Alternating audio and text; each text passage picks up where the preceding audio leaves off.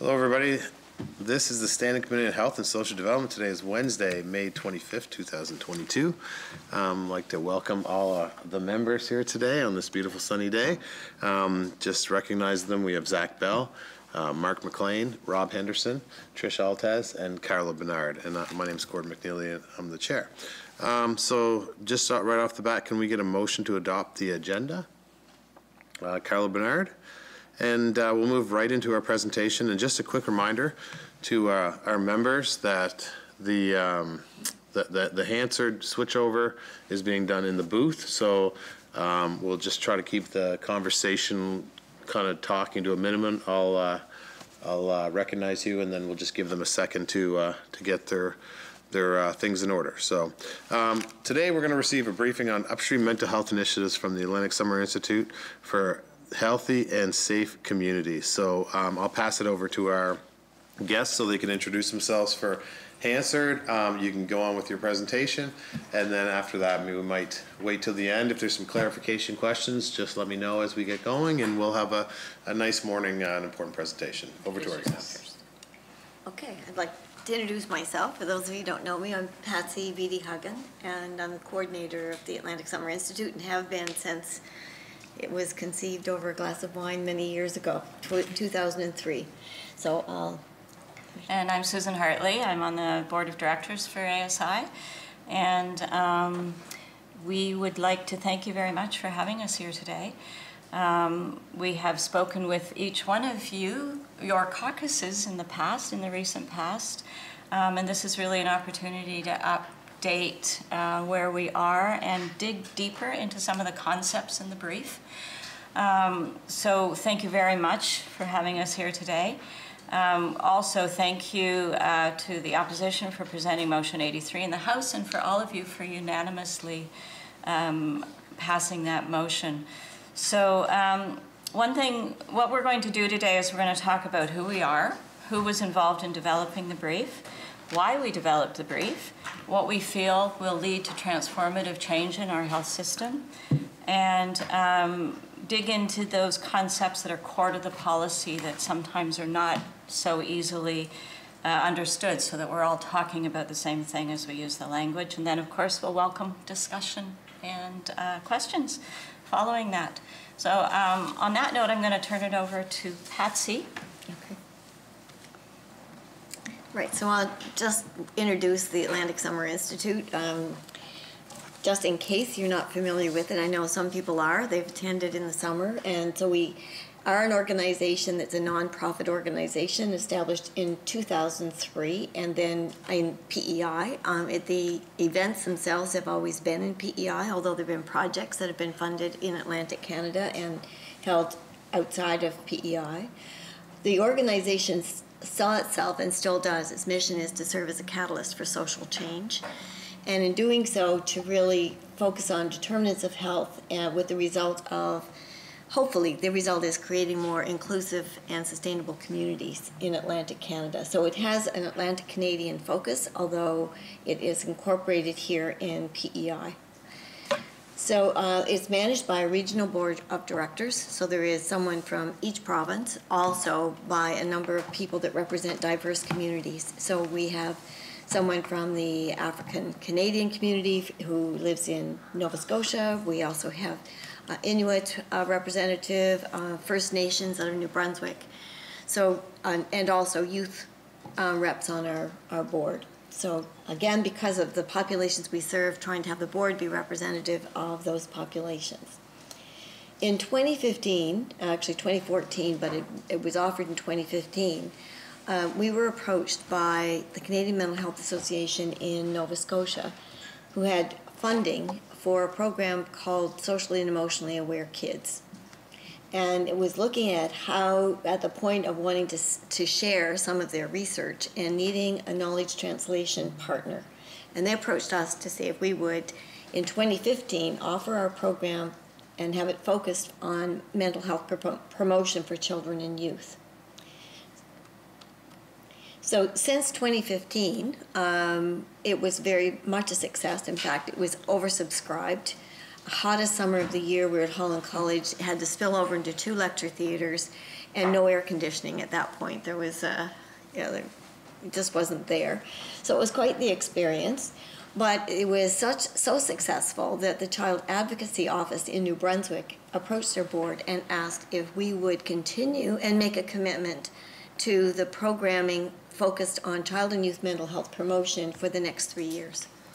So they really felt strongly that 1 year was not going to bring about change. We really had to focus on it, work on developing capacity, sharing research out of the region, in the region, and moving to action, and it would take time to do that. So the board decided yes, they would. It seemed to be a big need, and our board actually expanded as a result of that focus.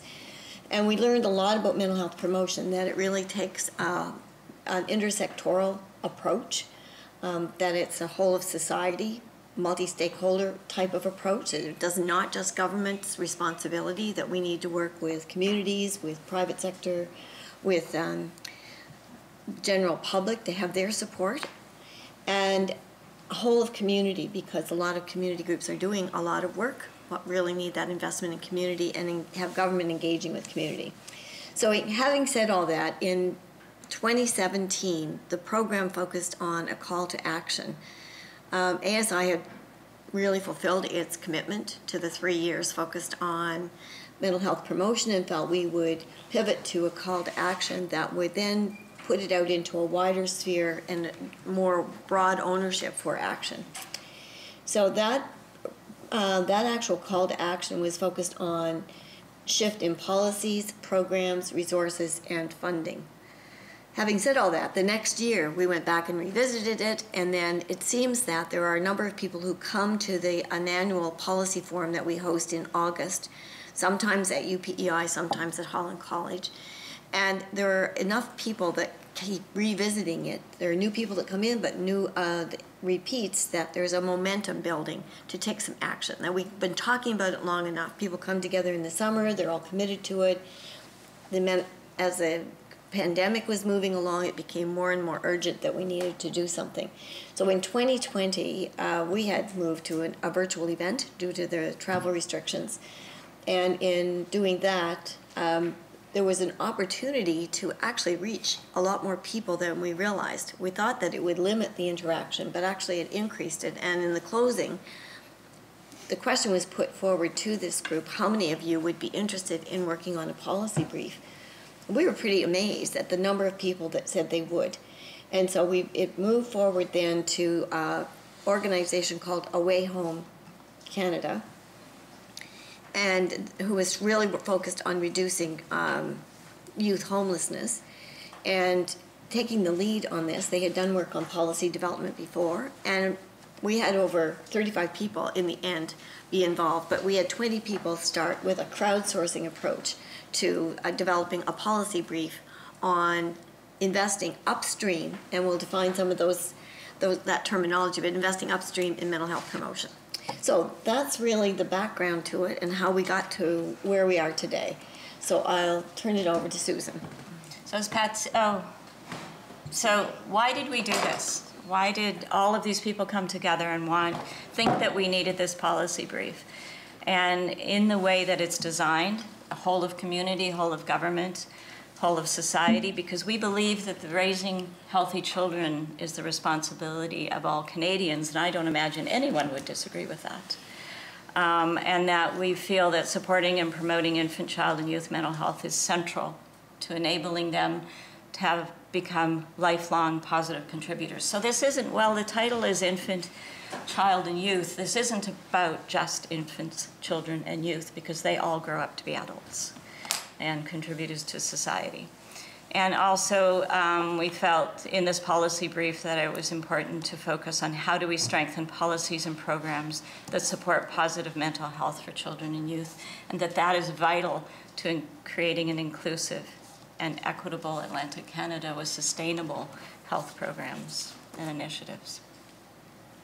As Patsy said, core to this whole brief is the concept of upstream, and I know the word upstream goes around a lot, so we're going to dig a little bit deeper into that. you know, it aims to look at the structural and institutional and attitudinal bases for how we develop programs and how we consider what health is. And it brings into play social determinants of health, things that we all talk about all the time. So the focus is to equitably improve the mental health of the entire population. This is a population-based concept. And I'll dig into that a little bit deeper. And if you've all got one of these, this came out of ASI 2017, and when you unfold this, kind of like one of those old things we had as kids to play with and tell fortunes, it talks about all the different contributors to positive mental health in that kind of whole of government, whole of society way. I'm a psychologist by profession, and I have to tell you, over my more than 30 years of treating people, I would say the vast majority of people did not need to see a psychologist. They needed housing, they needed income, they needed a lack of violence in their lives, they needed to have a childhood that was free from trauma.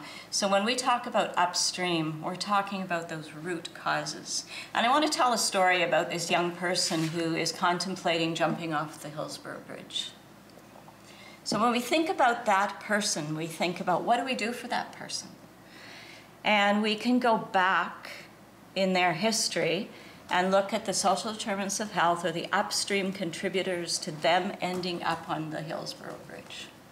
And when I'm talking about that, I'm talking about those things. We're talking about poverty, racial and ethnic discrimination, family violence, disabilities perhaps, gender identity, displacement, refugees, immigration, and those communities, and other things that we consider the social determinants of health. That's what we mean by upstream. It might be the environment in which they live, whether that be the community environment or the home environment or the school environment.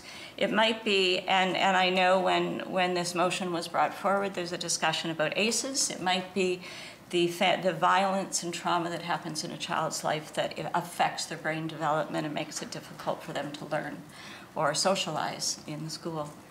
When we talk about midstream, that young person on the bridge, we may pull him or her or them out of the stream, midstream, and say, call a helpline, join a youth group, because they're a person at risk. Midstream is those programs and those initiatives that are preventative and maybe mitigate the risk, but they're not promoting wellness and well-being and health. They're grabbing those people out of the stream before they get to downstream, which are our acute treatment initiatives. Our Hillsborough Hospital, our psychiatrists are maybe if they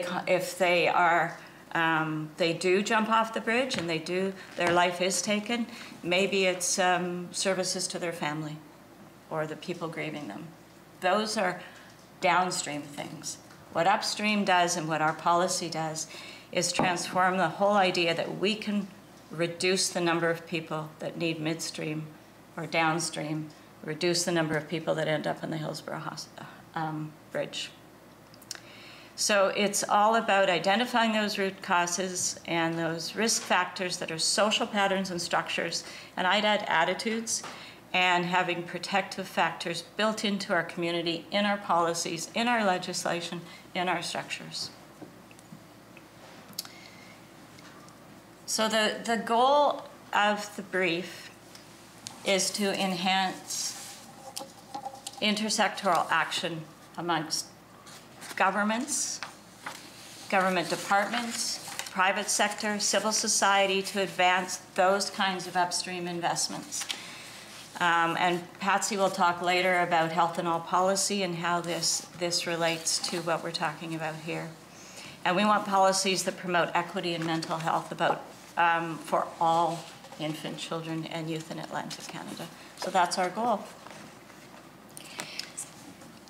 So to achieve the goal, and those of you who have had a chance to look either at the full brief or in the infographic that we had circulated, you know that we've chosen 4 major action areas as priorities. And the first one that relates to government in particular is the mental health in all policies, which we have chosen as our policy framework. There could have been many options. We could have created a new one. But in our research, we found that the work that's happening on mental health in all policies is a global effort to really make governments take a look at the way in which policy is developed. So we're really looking at some transformative ways that people are developing policy, because this will mean that all sectors and government departments are responsible for building policy that fosters well-being and mental health equity. So it's an approach, and it's not just something that you say, oh, well, we'll do it, and we'll do it, and we'll do it. It's systematically established by a government to, and in places where there are examples, they've really had a secretariat, an actual part of their organization that begins to take a look at policies that exist in governments. So they consider the health and social implications, the policies that are being contemplated before they're acted, before they're legislated by all sectors of government. And it really is a critical policy lever, because when you look at the kinds of root causes that we were just talking about, many of those drivers of health outcomes really are beyond the reach of the health sector. So we always talk about trying to look at health system change and health reform, but if we were to make the change further upstream in terms of the way policies are developed, the health system could be looking at more of the work on reorganizing, focusing on those midstream and downstream efforts, and the total approach could be on investing in the upstream. With that, I think that's what I was really trying to say here, with distinguishing between just saying health and mental health are being embedded in all policies, to really say that all policies have an effect on health. So there's not a single department that doesn't have an impact on the health of the population. That is the current system, where this is an example from the policy brief, and actually this comes from a group in Nova Scotia who was doing work, it's called Raising the Villages, and they're working in communities to try to make a shift at the municipal level in the way that policy is developed. So this is not just governments at the provincial level, this is really looking at governing bodies and governance generally is at the municipal level. How is policy developed also? Because municipalities actually have more opportunity to touch and reach citizens in some ways than the provincial governments do. But with this one, it really set it aside so you could see where the economic development, business development, family resource, we're all taking action on the same citizens. They're probably the same people visiting their departments at different times, but nothing that was really coordinated. They weren't necessarily talking to each other. And it doesn't mean, and the more I'm reading about health and all policies, it doesn't mean that there isn't merit to having siloed systems deliver services, but the policies that guide them are the ones that need to be more integrated. And I'll just talk for just a second. If this is what it could look like, it's more upstream coherence, where there is that policy, that secretariat or that piece of government that actually takes a look at all policies before they get moved to the legislature for approval. And you can see that Raising the Villages is looking at municipalities and local communities, because that is where their impact is. This is a nonprofit organization in Cape Breton, actually, that has taken this upon themselves to get this moving. And they are signed on as a partner to our work in Atlantic Canada and have a lot of tools that we can be using. One of the things I just wanted to mention before I move on from that is that many of you are familiar with the Circle of Health, which is also a way of rethinking, having a difference in the way people think about health, as being mental health is really a big part of the center of the circle, and it really is drawn from the Aboriginal medicine wheel, so that becoming more familiar with Indigenous ways of knowing is really helpful to all of us. And this is a way of actually integrating all that based on our values. The blue ring is all about the determinants of health, that this is where we're all aiming, all departments, regardless of whether it's employment, whether it's education, whatever resource you have. in the end, this is where we're going. And we're working with families, individuals, systems, communities, and society with many different strategies to get there. So this is a helpful planning tool. I'm doing a lot of work with it right now, and having conversations with health promotion folks, Department of Health, as to how we can bring it back to PEI. It was developed here. It's gone all over the world, and coming back again, I think, has probably was ahead of itself at the time. So it's just a way of thinking. Sorry, were you done? What? Are you done? Sorry. Sure. I can be done. I can keep talking. Go right ahead. I jumped ahead. You okay? Yes, go right ahead. So Patsy's mentioned the first action area, which is using a health and all policies framework. The second action area is the whole of society, and this requires a multi-stakeholder platform. And what we mean by that is bringing together private sector, civil society, communities into the conversation about child and youth mental health. And you know, one example of that might be an interagency council that brings together all the different sectors of civil society and the public sector. And there are organizations and provinces that have multi-stakeholder platforms already. And the government has led on some of those as well. So the idea is that a multi-stakeholder action recognizes that the social and economic factors influencing health exist outside of the health sector. As Patsy said, every government department is relevant to this. I'd like you to think about where we find children, and we find children everywhere, and therefore the health of the population needs to exist everywhere. And it's easy to see where it might be in education or social development or justice, but a little bit harder to see agriculture or infrastructure, but it certainly does. When we pave roads, we need to think about the traveling and the transportation of children and how children get to school and so on, right?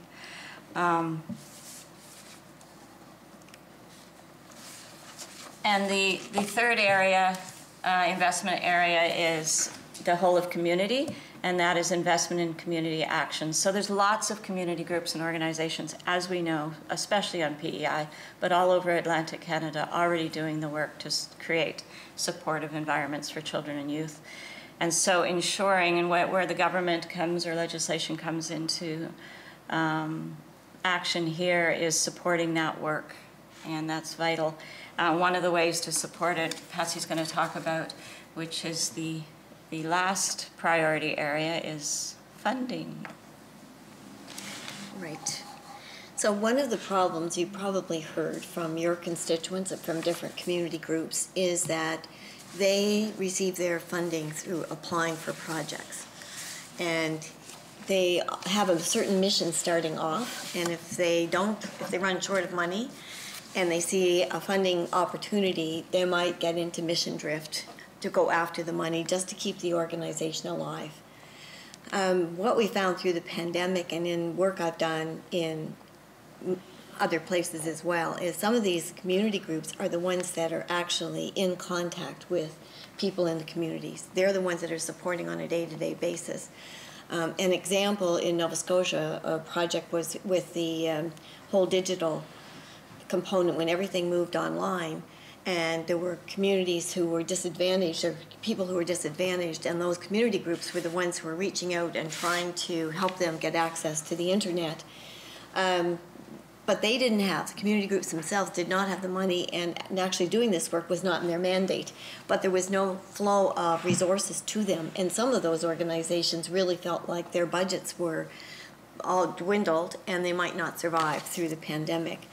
So there's, having taken that as an example, the idea is that we need to develop some form of sustained and integrated funding that is moving people toward those markers, that this is important to everyone. So organizations that are doing this kind of work need to know that there is a cross-sector child and youth mental health fund, that there is multi-year funding, that they're not going to have to go looking again next year to see whether they can stay alive or not, because they can't really develop their programs in the way that they can.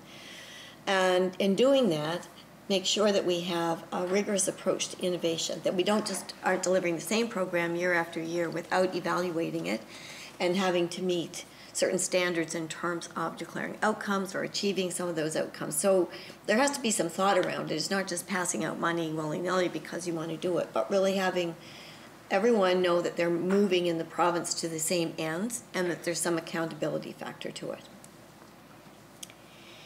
So our recommendations and our outcomes are actually, they're in very small font for a reason. But you have it, right? Yes. Everybody has those on the flip side. It's a two-sided infographic. So all the recommendations are there. One of the things to think about, a lot of those recommendations are for government action, but there are recommendations also for civil society to take a look at their own policies and for private sector to take a look at their policies. So we have a lot of work to do in mobilizing this brief, not just with governments, but also getting out to the public sector so they understand that resources may need to be reallocated. We're not looking at new dollars necessarily. We're looking at investment upstream as being really important, and that's going to make a difference. And people need to understand that, because otherwise you're always having the knock at the door in terms of crisis, and the expectation is there. So we see some of our work in working with you folks, but also doing some work ourselves to try to look for public support. I think the other thing just to say is that we have been working with Indigenous communities in developing this brief, and know that they're really needing to work more in partnership with provincial governments and with municipalities for support for Indigenous-led initiatives as well. That we're not trying to direct what they do, but rather to hear their voice and let that voice be heard. So those are some of the recommendations that we have. The full brief, we put the links there. Samantha also has the links. I think they went out, so you can get a chance to look at all of it in more detail. And I think my last point, and then I'm turning it over to Susan, is that all of this has been built on evidence. And if you look at our reference section of our brief, you can get a sense that it's built on evidence on brain science. It's also built on evidence related to community resilience and on work on policy. So pass it over to you. You're very generous with your time, and I think probably we've gone beyond what we were asked, but I just have a little bit more. I put up here motion 83 just to remind you all what you passed, because the two resolutions coming from motion 83 were for urging the government to undertake fundamental change in the way it builds healthy public policy, and as opposed to public health policy. And it's really important to think about that, because as Patsy said, it's all of the departments of government that we're talking about. And to urge government to implement what you're hearing today in terms of the policy brief.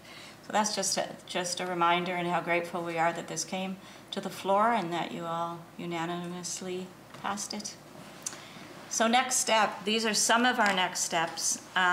We have requested to meet with premiers. We would like this to go to the Council of Atlantic Premiers. We think this is a regional initiative. You know, we're certainly working on PEI specifically, but we're also an Atlantic organization, and the Atlantic provinces have been working really strongly together on our board. We will be informing leaders in, as Patsy said, not just in government, but in communities, in municipal governments, in private sector, and the public sector to seek their support for this. And we'll continue to work collaboratively to take action. Thank you, Susan. So having completed our presentation, we just wanted to let you know that we are working right now on 3 fronts. We are hosting the Summer Policy Forum this summer and bringing in speakers who are doing work in health and all policies, going to have workshops on how do you implement health and all policies. And also there's a speaker from the National Collaborating Center on Healthy Public Policies, who's been doing a national scan of how other provinces, what's going on across the country in terms of implementing health and health policies, and she will be presenting on that. So it's a good opportunity to actually be in touch and have some conversations with others in Atlantic Canada in terms of the forum. We also have two projects that we were very fortunate in, for which we were very fortunate to receive funding. One is with the PEI Alliance on Mental Well-Being, and that will position PEI as a 3-year project and will position PEI really as a pilot in all of this. So there's some investment for us to work on the first year around knowledge mobilization, and the second and third year more on implementation and capacity building for the mental health and all policies piece. There's an evaluation that will go along with that and an application into social sciences research, hoping that that comes through, we'll know this month, to develop a case study on what's happening on PEI and the difficulties, the challenges, the good, the bad, you know, the kinds of things that you run into.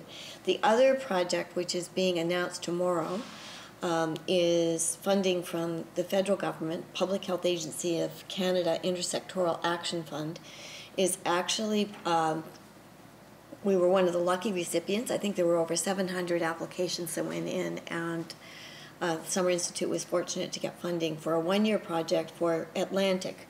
So this is where the PEI one is specific to PEI. This is going to be an Atlantic project, and it should, with that funding and the funding from PEI, we should really have a very interesting project and mobilization in Atlantic Canada to see how this can roll out. So there's an announcement tomorrow, and all of you are invited. If you haven't received an invitation already, you'd be sure to get an invitation.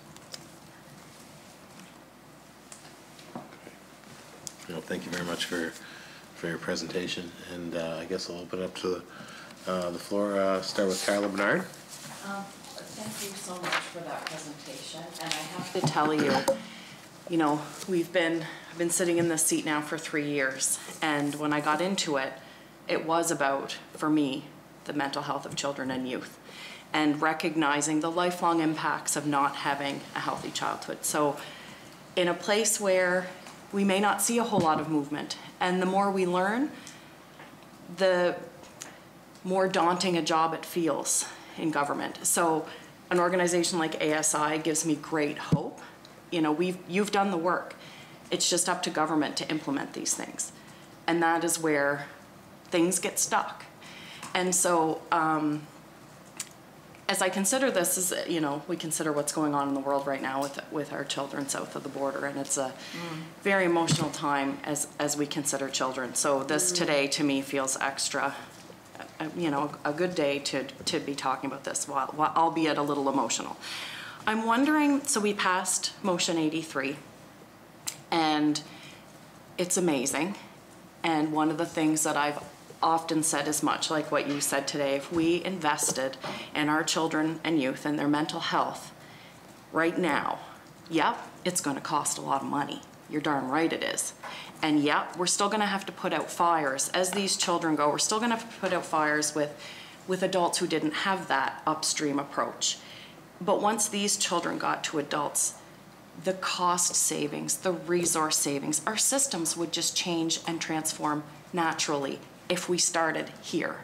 And so I 100% see the value in that. I see that, and I don't know why we aren't there, to be honest. So I'm wondering, with this Motion 83, what does that look like practically for you? What would we see different in our systems and services if we saw a government who was committed to this and investing in this? What would that look like?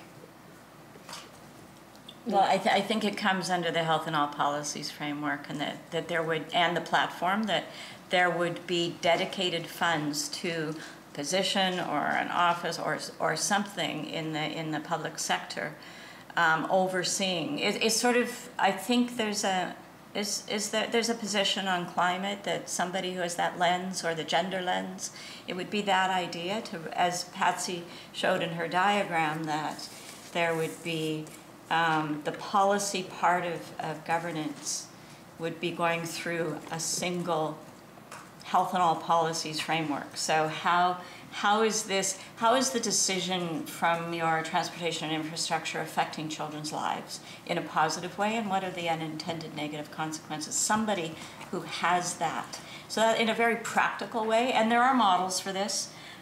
New Brunswick brought in something, Quebec was years. Forefront on it.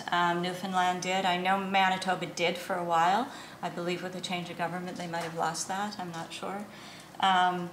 So on a practical level, it would be the dedication to funds for that role. The other part of it, and Patsy, you can speak to, is in order for us to follow through on the work that we're doing, we really need to partner. And we really need sort of the doors open into the knowledge mobilization and the training of people in the public sector, so that when they are developing programs, when they are assessing and evaluating programs, and they're doing all those things, they have that upstream lens, and they also have that health and all policies lens. So, Patsy? Well, what we're looking at right now is having conversations. Because the more you have conversations, the more people are aware of the evidence that's behind it, the more they start to think differently and have a conversation with the person beside them. So it's part of it is that shift in the culture to understanding that health is about balance. If we go to the way that an Indigenous worldview would be, that we have balance in all of the aspects of our health, and that our mental health and our physical health need to be in balance. It's not one or the other. We really need to think about that. And a conference I was just at last week was international, really saying that we're doing a disservice by not having the spiritual element included in our discussion of health. So I think that really, if we look at the circle of health or look at the medicine wheel, all those are there. So it's about that culture shift to understanding that what it means to be healthy is mental health is a huge part of that.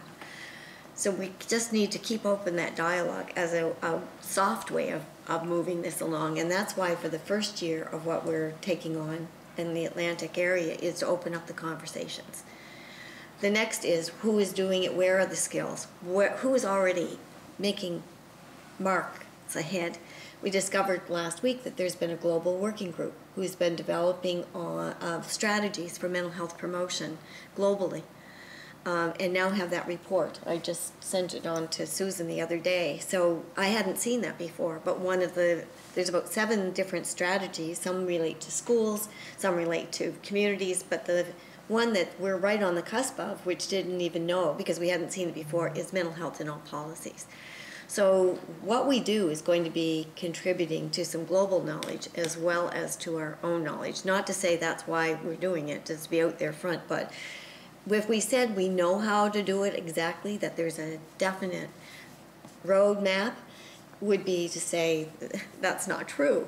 Everybody is trying to make that shift. We know there are sectors where it's worked well, and we can draw on that evidence and that expertise.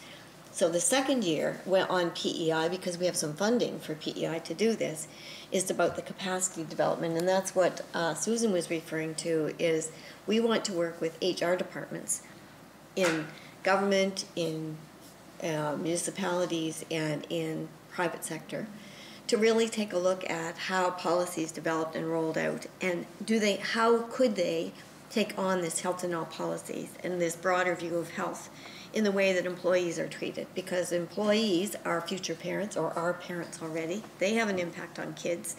You know, how do we get that started and build that capacity? I found out again through conversations, and because of our partners, we have a lot of national partners also. So the National Collaborating Center on Social Healthy Public Policy is actually developing training right now on intersectoral action and health and all policies.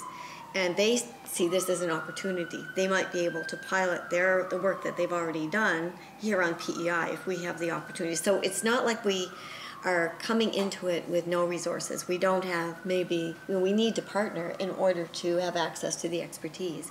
But if the climate's right and the doors are open, we feel like we can help out and we can bring forward that expertise. And we're in a unique position right now because of the funding opportunities. If I can add something on maybe a less grand scale, you have already initiatives like midwifery, or like, I know social emotional learning has been talked about. And midwifery is a great example. If you look at midwifery and you apply a health and all policies upstream framework on midwifery, midwives are qualified to look after psychosocial, physical, community.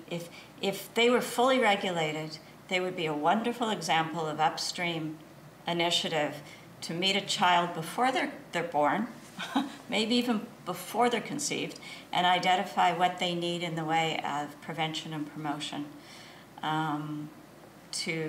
So you already have initiatives and things on the book. Now, Patsy's diagram about you don't want midwifery doing something and somebody else doing something, somebody else. You want it going through the lens of how does this get our children where we want them to get in life. But you already have.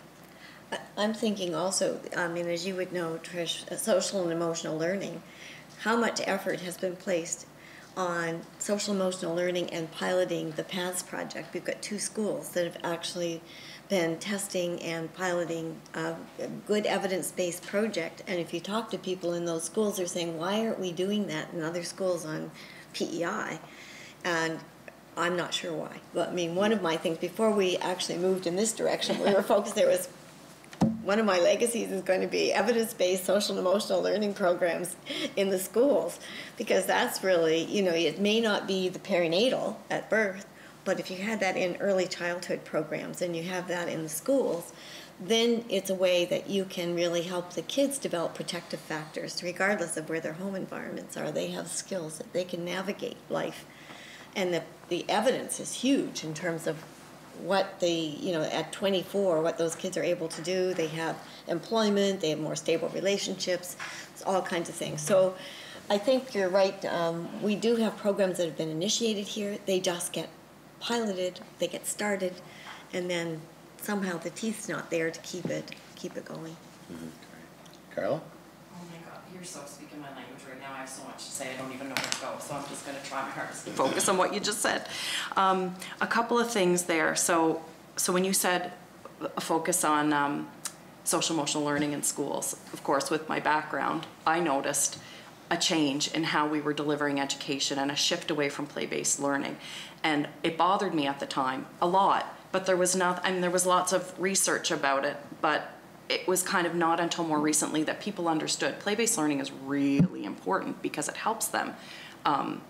Is the opportunity to introduce social emotional learning, and that it's a natural way for them to learn. And I just read an article last night, once again, about this shift, this push to put our kids, to make sure our kids are doing well academically. They're not okay any other way, you know? And so how are we measuring success? So I'm gonna get to a question on measurements, but I'm gonna take the long route, the long way to get there.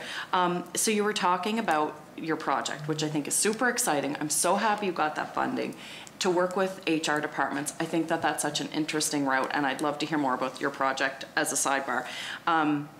And talking about how policies is developed and rolled out. One of the things that I learned, and when you talk about having a person or somebody who's kind of overseeing this, or a department, I can't remember exactly what you said, but what I'm hearing how important it is to have someone who is a big picture thinker, someone who can see the connections between things, because we all don't have that skill. And that's a crucial skill for this, because then we would see why midwifery, 1,000 First Days Initiative, Women and Gender Diverse Islanders, the very things that the government is having trouble getting rolled out are the very things that we're talking about here that are upstream. And so we've got a lot of pushing to do for the big picture, so that we get people looking at the big picture. We consider transportation in there, sidewalks, and why those matter to kids. Like this stuff matters. Another example of that, and why I'm happy to hear you will be working with HR departments, is something I recently learned about accessibility supports through social development and housing. Accessibility supports now has grown their umbrella to include mental health supports, but they do not include in their list of services counseling and therapy services. 2 of the most important things that we know help children and youth, and trying to push government to see that issue, big picture thinkers are really important here.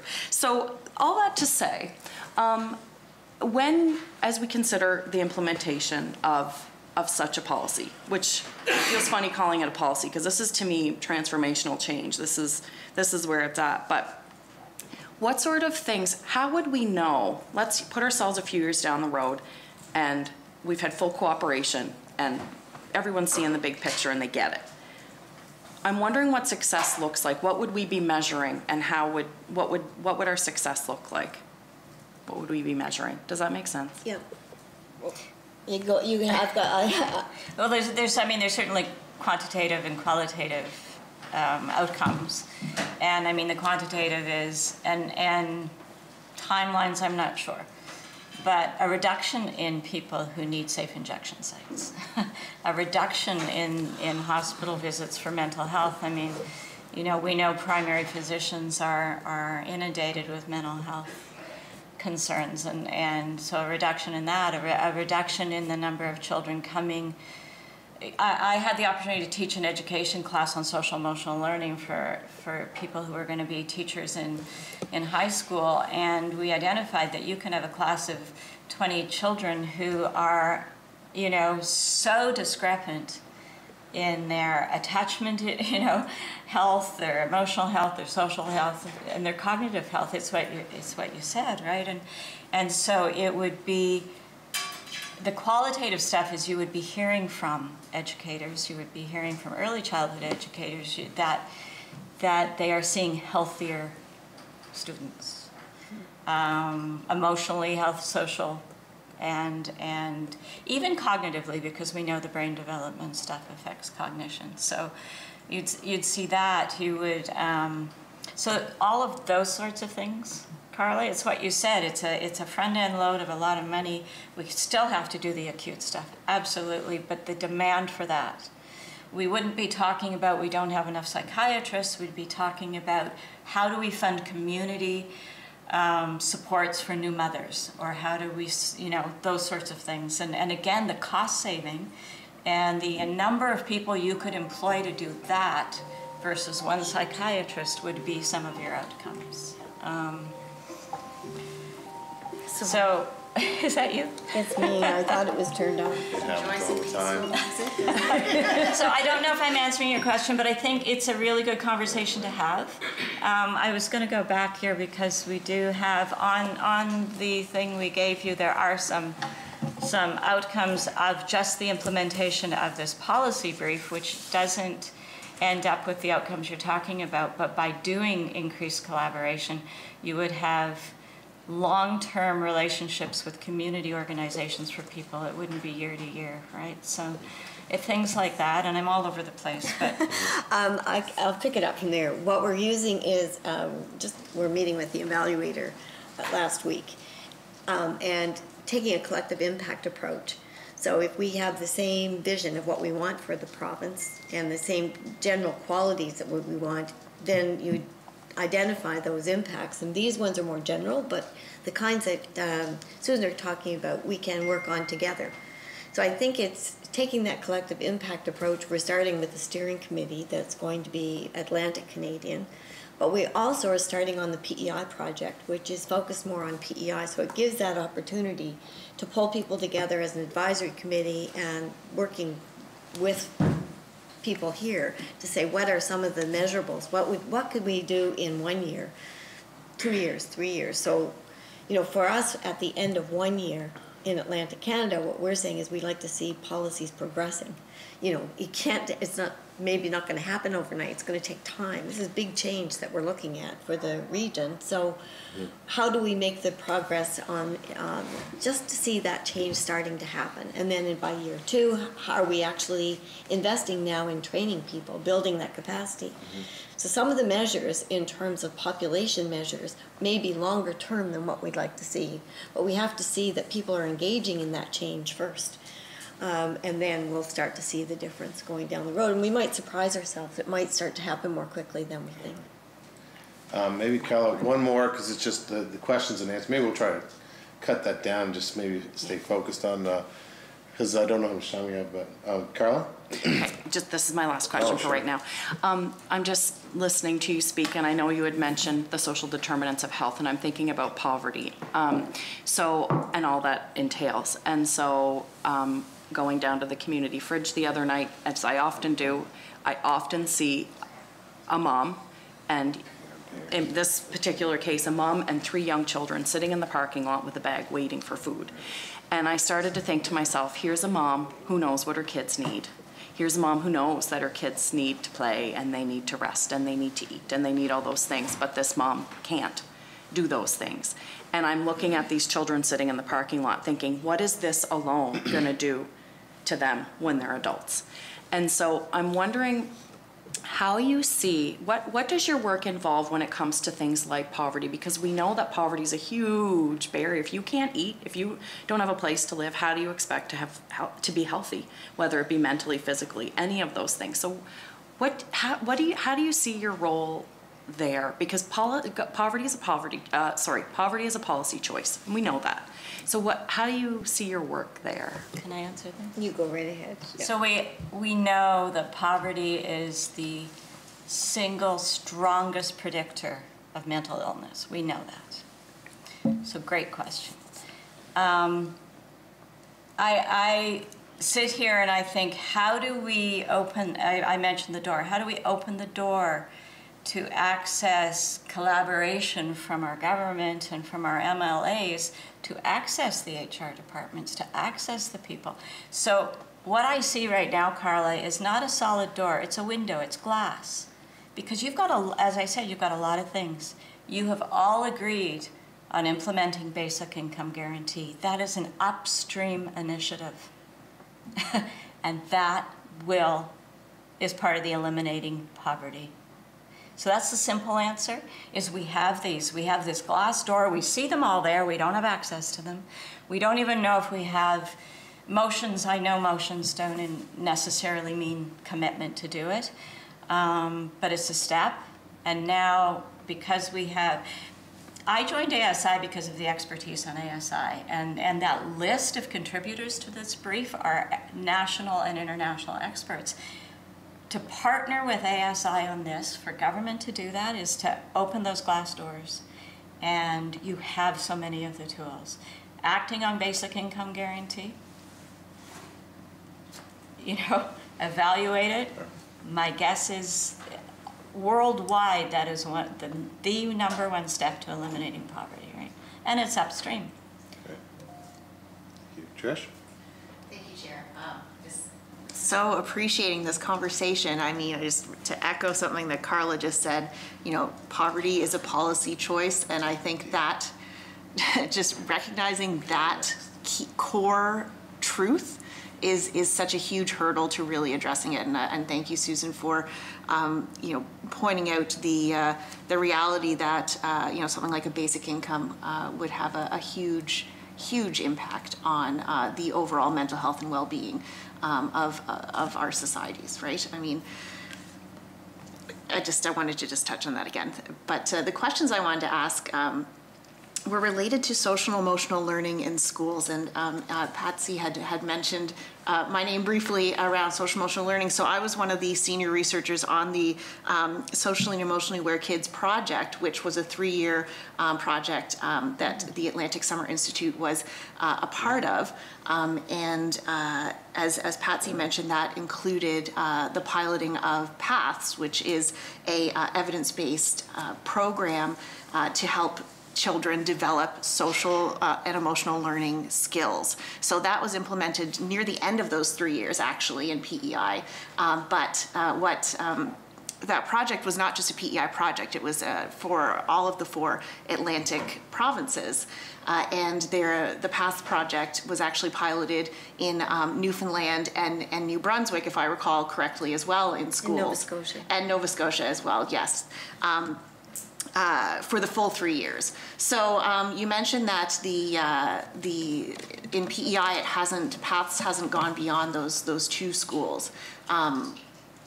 What's happening in those other provinces, I guess? I only know sort of where it ended in 2018. Well, I've been in touch with Newfoundland, so I know what happened there is that the person who was in the Department of Education was a real believer in paths, and she had the support of her manager. The other thing that happened is the year the federal government had delivered or said they would send some money for mental health to each of the provinces, their mental health department, Department of Health, approached her to say, what would it cost to roll out paths in the whole province? And we fund that through some of this money. So they actually used paths and did a cost of what it would take to roll out the curriculum in the whole province for the elementary school. I think it's K to 4 that paths covers. And that's what they've done. So they now have support for paths from K to 4 in all, and she said there was one school they went to in some little community in Newfoundland that only had one teacher, and he was the janitor and the principal, and they costed out for that school too. So it was an experience for them to actually see where the kids are. But now it's happening, and so for the kids, when they finish grade 4, she's taken on, I can't remember which of the evidence-based programs for the next level. But as the kids finish, they're going to be augmenting that with a program that's more targeted for that age group. But I can give you her name if you want to talk to her. It's Ellen Cody. You might have met. I You know Ellen, her. absolutely. She's amazing, and she was the driving force behind that. Great. No, that's wonderful to hear. And my colleague mentioned play-based learning, and actually the PASS program, it involves play-based learning. So like you get kind of the teacher will get a kit, and it has kind of puppets in it, and it's part of, they go through these sort of exercises. Anyway, it's a fantastic program, and I know that it was very successful here in PEI, at least for the year that I was evaluating it. Oh, So I've been to the school. Yeah. Hunter River has that program, and Right. You talk to the principal there. She's just all over it. I know it's quite neat. Yes, yeah. And Sorry, oh no, not at all. But these are the types of initiatives, right, that really are think about that the upstream impact. This is what can happen, right? So, when children are able to develop these skills in social emotional learning, so things like understanding their own emotions and the emotions of others, working well with other people, these are skills that will serve them well in their own mental health, but also in society in general, in the labor market, in your being a part of your community. So these are goals that we should all be striving to support children to develop. So what I really appreciate about ASI, well, there's several things, but about this work toward upstream mental health is this hope, right, that we have for the future. So instead of just sort of constantly putting out fires and trying to help people at the end of the stream where they're in crisis, if we can put more investment into the upstream work, then I'm so hopeful for what this could mean. One question I do have though, so the Social Emotional Aware Kids project was a 3-year project, as I mentioned, and it was the 4 Atlantic provinces, funded through FAC and Community Mental Health Association, I believe, in Nova Scotia. Yeah. So that was a very substantially, very well-funded project that could really do a lot in those 3 years. So you've got 3 years of funding, if I heard you correctly, from the Alliance of Mental Health and Wellbeing, which would be PEI specific. Yes. But a core part of the work you're doing is that regional piece, right? So I'm wondering if you could expand a bit on, first of all, the importance of of 3 years of funding, what that means versus sort of those small projects or a 1-year project, and what more, I guess the limitations as well of it being, that PEI based for that component, those 3 years. Well, I'll give you a reality on this, is that we are a nonprofit that does not have core funding. So every year we're writing proposals. So this is the work that we wanted to do, and the opportunity was there to apply to Public Health Agency Intersectoral Action Fund. That proposal went in July last year. Like, this is now May. Right. Almost June. So, so did we know we were going to get that? I mean, we send out proposals all the time, didn't know. So, but thinking, what if we do get that? And then here's the opportunity to apply for the PEI project. If we happen, let's dream, that we got both, how could they work together? So that's what we did. So with the PEI project, there is the maximum amount for 3 years, which is not enough to really do the work that we might want to do, but it certainly is more than we've ever had. So the first year, we'll be able to really maximize this knowledge mobilization piece. And then with PEI, we've positioned it as being that pilot for it moving to the next phase of implementation. Because it's very hard to do that. And as Susan has said, you know, we need to work with you folks to open some doors for us to do it. You can't, it's very hard to do that with every government in Atlantic region. So it was great opportunity and great alignment is how we saw it, is to take PEI. It's smaller. It might really help us to learn a lot and test out some things that we might not have been able to do otherwise. And so that's how it all happened, and that's the alignment. And we're really excited about it, and hope that we can work with you folks to make it really happen. I just want to reiterate, we're not talking about projects or programs. We're talking about transformative change in the way we consider something. And my hope after 3 years is that it will, for everyone making decisions in this province, it will be like you can't stop thinking of a pink elephant if you say pink elephant, right? So I'm hoping what our outcome is that people cannot stop thinking in terms of upstream and in terms of the understanding of why people behave the way they do given brain builder research, right? So for me, that's the goal of this. We don't want to fund something for 3 years. We want to change the way people understand things and think about things. And that's why I added attitudinal aspects that need shifting as well. So, yeah.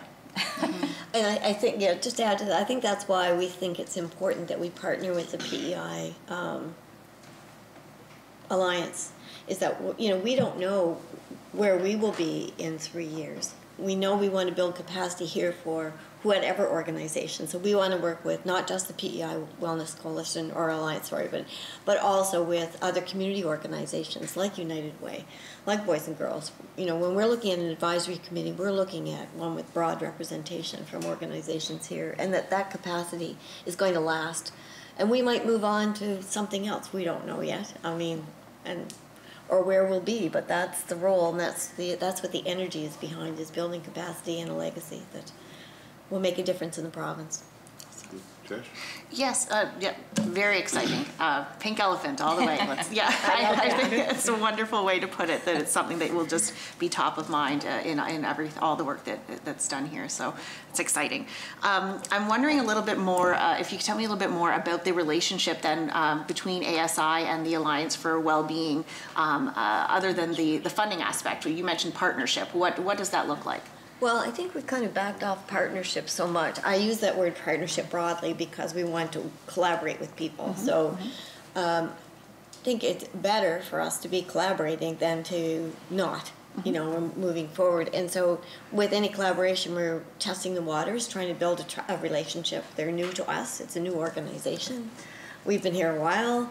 So we're having conversations right now and trying to see if there are some things that we might be able to work on together that meet both agendas, and see how that goes. Test the waters, see how it goes. So that's it.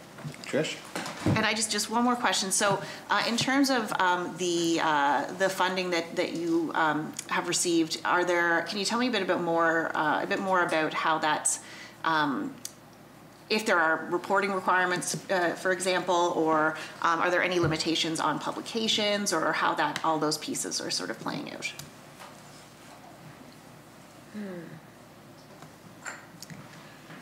Do you know what? That's a really good question, and I know it's there in the details, but if you ask me right today to tell you what they are, there are definitely reporting requirements. And and I think off the top of my head, the reporting requirements for the Alliance on Mental Wellness is much more regular and stringent than FAC. Yeah. We recognize that FAC has been giving grants for a long, long time, and the Alliance is new to it.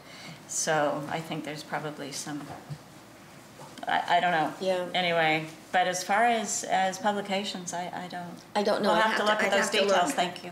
As to whether we can publish from it. That's the goal, of course, would be to be able to. So that was my researcher hat there. Just that's a really good question. I did know about the financial part, like you said, we've got forms already from the Alliance, and public health agency is really saying, keep your books in order. I mean, if you're ever audited, you need to be able to account for it, but we need the evaluation report, and you need to speak to it. But it's really given us a lot of, I think we have a very detailed proposal anyway. Good logic model and all kinds of work plans and output. So I think they just said, you look like you're well prepared, get on with it, and then we'll talk. So. That was for the Alliance for Mental Wellbeing. No, that was FACT. Because I think Public Health FACT usually, Agency. if I remember, it's kind of every year they do. Yeah, well, their funding is for 1 year only. So Oh, in this case, yeah, right, okay. in this case, it's 1 year. Gotcha, okay. So I guess the reporting for the Alliance for Mental Wellbeing, that's sort of developing as things go then, it sounds No, like? we have forms. You have forms, okay. And there are reporting requirements in it. Okay, follow-up question? Trish, yeah. So are they standard forms then? It Yes. looks like that's probably, okay. Very good. Great. Perfect. Okay, just a couple of just questions to end with. I know you've consulted with a lot of people. What has your involvement been with the child and youth advocate? You'd met with him? When they've been part of the conversations when we presented this. Patsy, you could. Right. So when the brief was abreast with launched on March 9th, they attended, there were staff from their office attended, and they'll be invited to be on the advisory committee for the PEI project. That will be the next one to get going. We're getting the steering committee off the ground for the Public Health Agency one on Friday, and then the next one will be the local one, and they're invited to that. Yeah. But up until now, we haven't been having local conversations. We've really been trying to get the bigger picture in mind and get moving. Yeah, perfect, because I know that they've been involved in this, so just streamlining. I think they have an interest for sure, Yeah. because they wouldn't have come to the briefing if they weren't Yeah. interested. Yeah. Absolutely. The only thing I was going to say too is that we're trying to summarize and obviously put in some recommendations to the legislature. So I want to make sure that, because that won't be until end of October, November. So I just want to make sure that you have this opportunity to, if there was one or two things that you would want to see in the major highlights, what would, I know we went over a lot of things, what could we boil it down to make sure that the group is feeling heard, and what are those one or two things? Well, one is the communication, the opportunity to speak to departments, to the Atlantic Council of Premiers. I mean, that's a big ask, but that's really where we want to be, to have that conversation happen at that level. And then more locally in your departments, I think that would be a start. The big one, if it is in terms of those things can happen before November. So the big one would be to start looking at the structures that could be created within government to actually implement the policy recommendations. This policy brief. Like how would you implement it? It's very difficult unless you've got those big people thinkers who can see all the pieces and have a small secretariat that can start reviewing the policies that currently exist and start making some recommendations. So I think that's an allocation of funds towards the development of that, and finding the right person. yeah.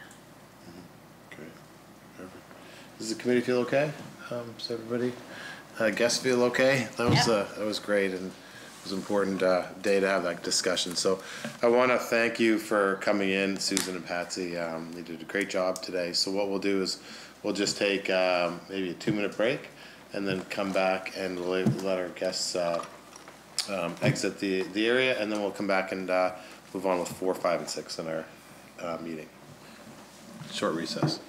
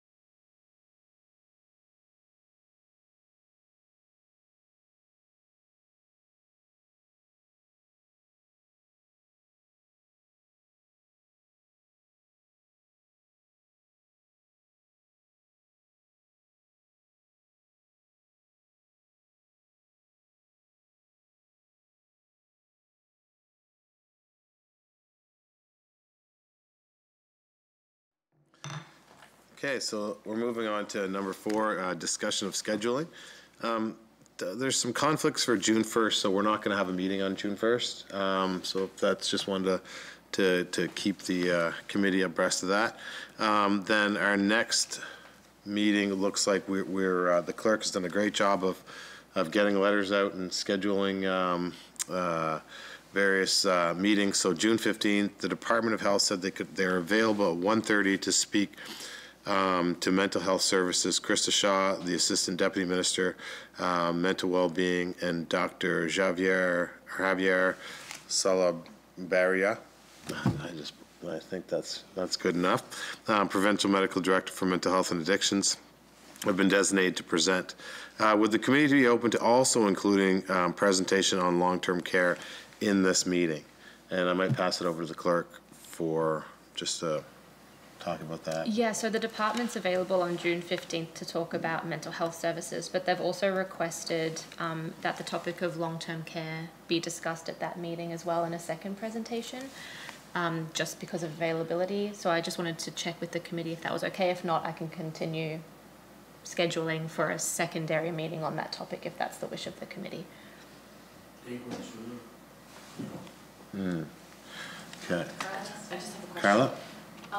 How long, those are two massive topics, so I find I'm having a hard time wrapping my head around having one meeting for that. How long do we figure that meeting would go? It would be at 1:30 in the afternoon, and it could go, we usually set aside 2 hours for committee meetings, so an hour on each topic, but the meeting can go as long as the committee really is comfortable.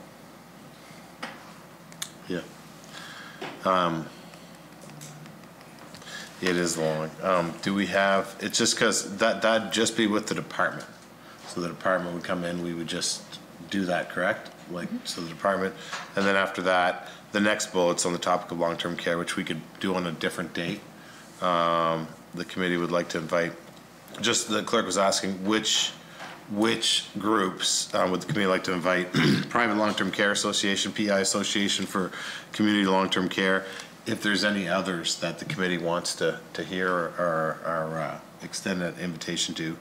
And then you have here too, that may be a different bullet, the unions regarding staffing issues, so that's different. But just so that we make sure that everybody's feeling heard about the long-term care and who we're gonna have in. Caroline? Just back to the initial question, I don't think that we should do long-term care and mental health on the same day. That would be my 2 cents. Okay, so there's one opinion. Anybody else with opinions? Zach? I'm fine with having the 2 meetings on the Same day. Perfect.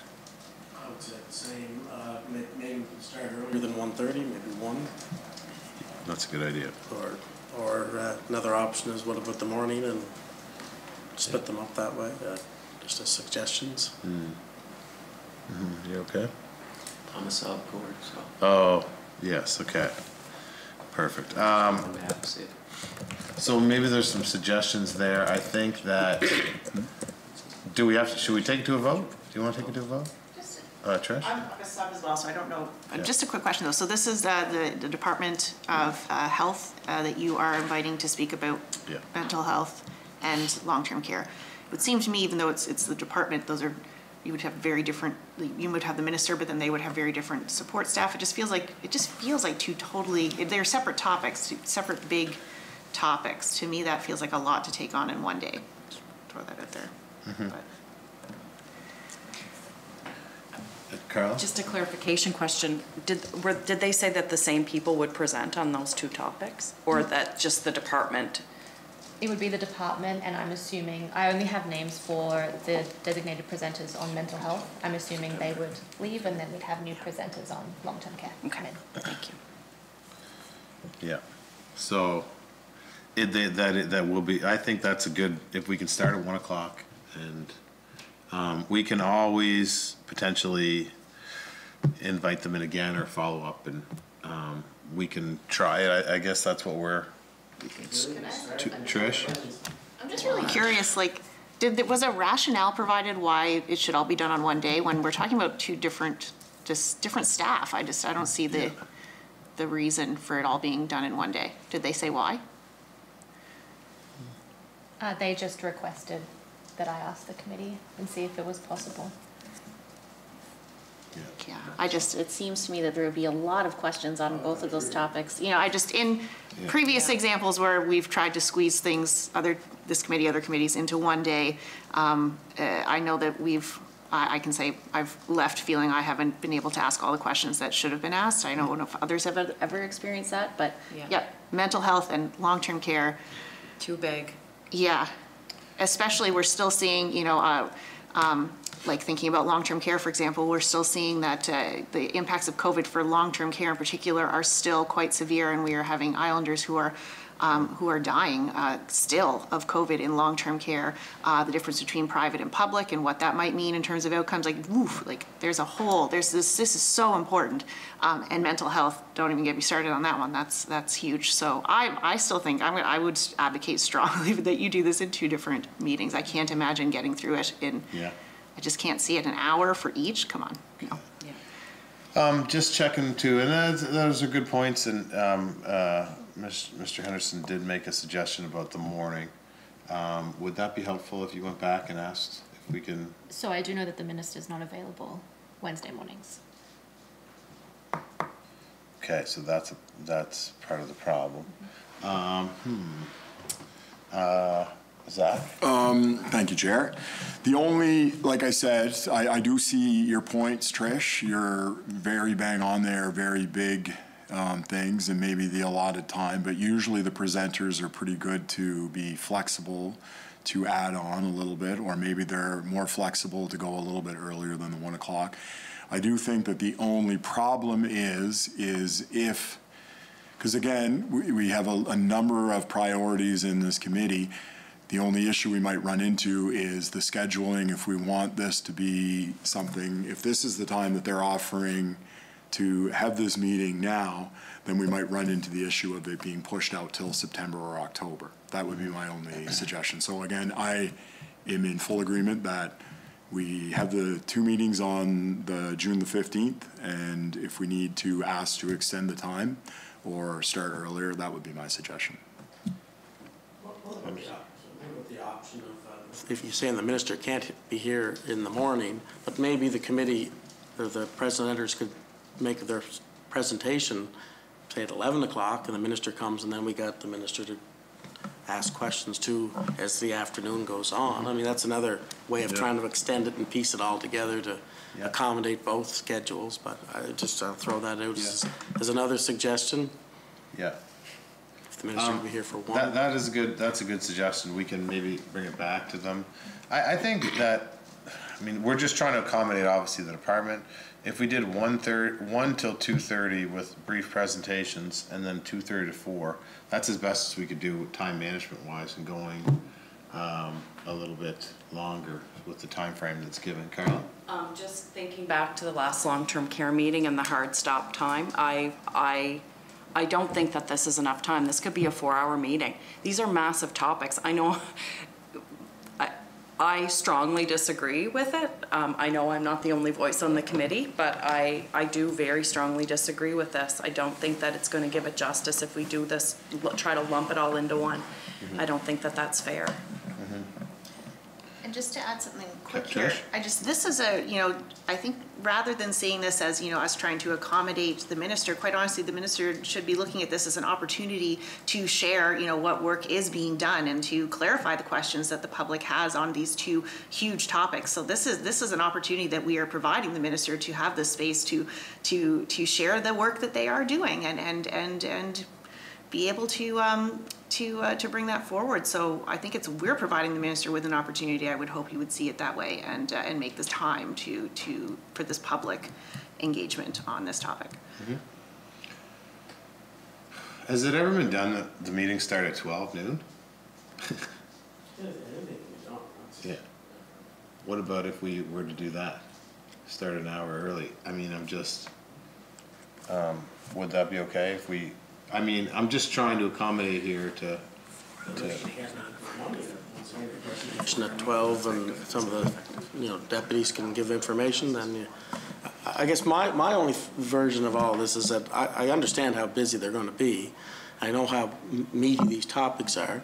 As a committee, we certainly can, if we don't feel we've got enough, we can call them back again. I mean, I guess I'm going to take a little bit of something's better than a whole lot of nothing.